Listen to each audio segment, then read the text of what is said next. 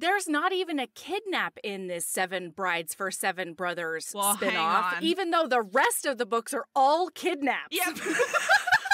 Okay, so I'll tell you, Mel, I have read through, like, book 4, and, like, you're right.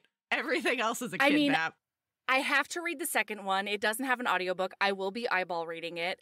I have to read Gimbert's or whatever because he's a plant man. Gilmet? And then Gilmet, sure. And then I have to read Framper's book because he's the one that, like, needs a lot of healing.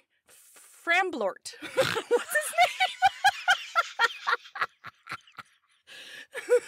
Did you just say Framblort? He's wounded, y'all, and he's scarred. And he's a Sebastian. And he's a Sebastian hard, and I have to read that book. I think that's the 6th book. And golly, I'm going to have to read that Drakmoid book, because he flies. He's a dragon alien. Drakkar.